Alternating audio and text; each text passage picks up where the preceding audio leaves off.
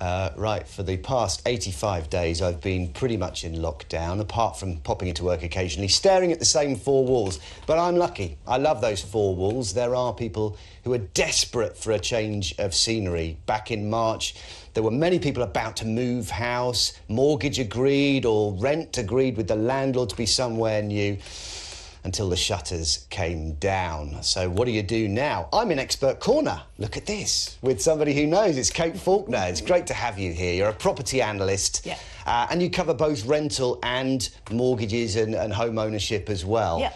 I want to talk about renters first, because it does feel like they've been left to the last moment, really, at the bottom of the pile a little bit. Let's talk about the sort of situation they're in right now.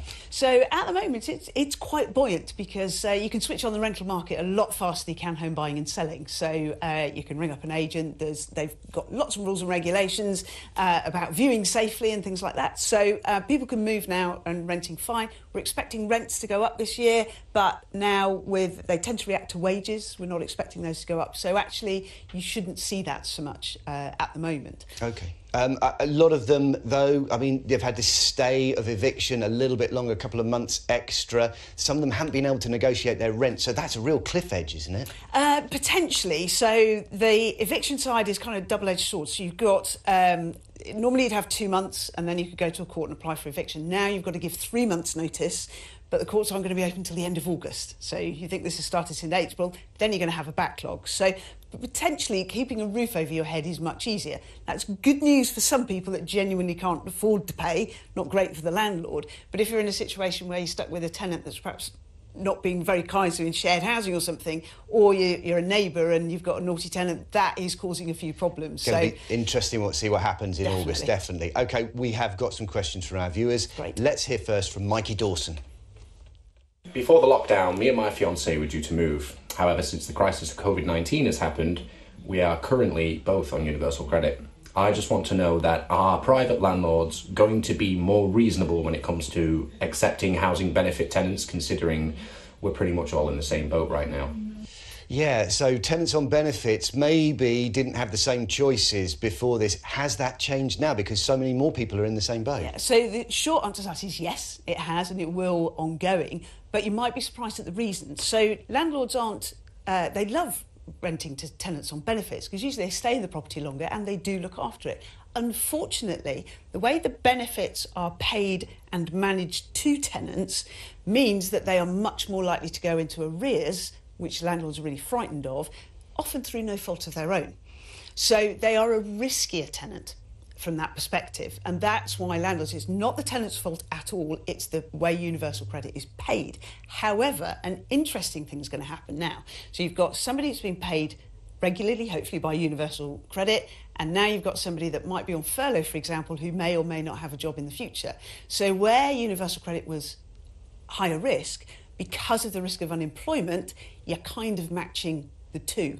Then you've got issues in the student market, issues maybe you did Airbnb type renting in the past. So I'm hoping that more people will go towards universal credit, because it is somewhat less risky now versus other options. OK, so you can wear that with pride. You can actually go to your landlord and say, listen, this is not confirmed, but it's a regular payment coming in. That's a good thing for you. Absolutely. That's great news. Let's have another question. This one's from Hannah Winlow. Hi, my name is Hannah and I'm looking to buy my first home. I'm concerned that after lockdown there will be limited availability of mortgages and that lenders will be more stringent on who they lend to. What are the options for first-time buyers after this? Is that the case? You know, is the mortgage market tightening up for first-time buyers? Well, don't panic, basically, because the mortgage market is changing daily. And the first thing I'd say is, absolutely, as first time buyer, go work with a mortgage broker, because we're losing some mortgages and gaining some others on a daily basis at this moment in time. The good news is there are still lots of options. So you don't have what we call a high loan to value, whereby, say, you've got a 95% mortgage or a 90%. So there's very few 95%, if any, around. So small deposit, big loan. Yes, exactly. Right. However, you do have things like the Help to Buy scheme, which is on new builds, but you just need a 5% deposit.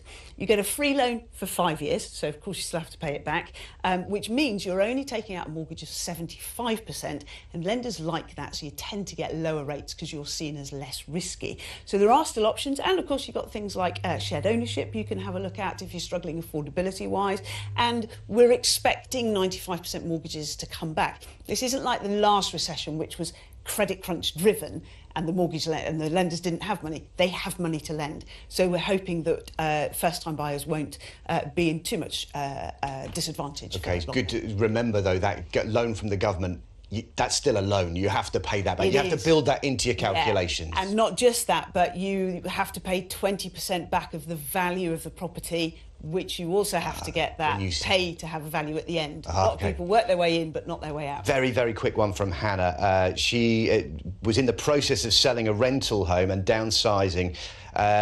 Would you say now is the right time to proceed with this? Is she better to wait until next year for a downsize? OK, very difficult to answer this quickly, but I'm going to give it a go. So, if you have found a property that you really love, and it probably won't be around in 6 months' time, but you've got the funding and you're not going to be forced to sell that property, so maybe they might be buying with cash, for example, then you should just go for it because you've got your money and it might not be available.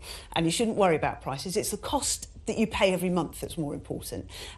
If you are nervous about losing your job, if you are not sure that you will be sort of with your partner in 6 months' time, this is not the time to do it. Right. Hang on and wait. But worry more about the cost in, worry less about the price you pay. And the cost in with mortgages is very low at the moment. These are very, very complex subjects. Oh, yes. We're always limited in time. But what I would really like to do, Kate, is ask you back again so we can just talk about the rental market and the kind of challenges that renters are facing now, because I hear from them all the time. I know there's so much to deal with. But thank you so much for now. Kim.